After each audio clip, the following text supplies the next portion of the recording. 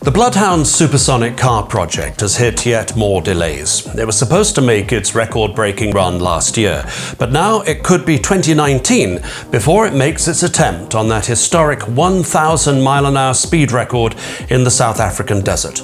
We went along to the Bloodhound project's headquarters in Avonmouth to find out more.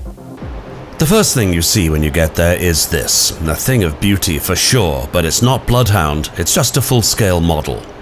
This is Bloodhound, its constituent parts scattered around the factory floor or stored in crates. It needs help. Well, Bloodhound always needs help. I mean, if you're undertaking a project on this sort of scale in Britain and trying to change people's approaches and attitude, it always needs support and help. But we've done about 27 million so far, and we've got this car now to a stage where it will run this summer. It's this big push now to get it finished and get it off to South Africa in 2018. We're looking for the last 100 or so parts. We're looking for manufacturers to come forward here and make the parts and make them to schedule. That's a crucial thing. Otherwise, of course, our fixed costs go completely out of kilter. Bloodhound will run this summer at Newquay Airport on rubber tyres at just 200 miles per hour. The acid test will be on aluminium wheels next year on the Hakskeen Pan Desert in South Africa, where the target is 800 miles per hour, smashing the existing record held by Richard Noble's Thrust SSC and once again breaking the sound barrier.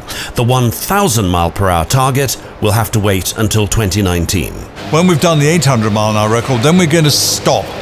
We're going to stop, bring the car back to Britain, and then we've got to look at all the data, decide what we're going to do in terms of modifications to the car, because at 800 miles an hour, of course, we've got a supersonic airflow. And that gives us the real data for the 1,000 miles an hour.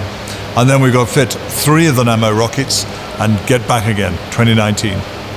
The Norwegian-built Nammo rockets will be tested later this year, yet one more piece of pioneering into the engineering unknown. This is engineering without a safety net. There isn't a lookalike. If you're in a Formula 1 team or motorsport, you can look across at what the other guys are doing and see how they've solved those problems. This one, we have problems to solve that we don't know exist yet. And it's almost like scratching away at a scab, and you kind of find it unravels a bit and you find you need to do something completely different, because actually we are pushing the boundaries, and that's why as a project it's so exciting to become involved, because the partners that work on this project, whether it's manufacturing or design, all those other aspects of the testing, it pushes companies into spaces they haven't been before, and it really challenges their staff and their technologies and allows that great showcase of things when we start moving forward running in Newquay. This project isn't just about building the world's fastest car, it's also about inspiring kids to become engineers of the future. We need to finish this project to show those children that we are a country that can finish this kind of project. If you're a manufacturer, you need these people to become your workforce of the future. Let's face it, at the end of the day, a company is only as good as the people that are in it. And if we don't get those young children to become those engineers, then you haven't got a workforce. So you as a manufacturer need to get involved with a project like Bloodhound, not only so you can showcase your skills and your parts and your enterprise, but also to attract those young people into your company. They call it the Bloodhound effect, and apparently it's real. The universities of Swansea and the west of England, who helped design the car, say it's boosted applications for their aerospace and engineering courses. And firms like Castle of Glasgow, which made the aluminium wheels for Bloodhound, say it has helped them attract many more applications for their apprenticeship scheme. All the car needs to do now is run. For the manufacturer, I'm Nick Peters.